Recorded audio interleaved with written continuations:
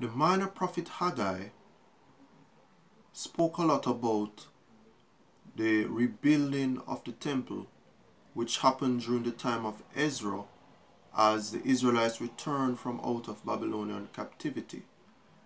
And he spoke a lot about the sacrifices that needed to be made to ensure that God's glory would be shown and that the temple would be built to the specifications that God wanted.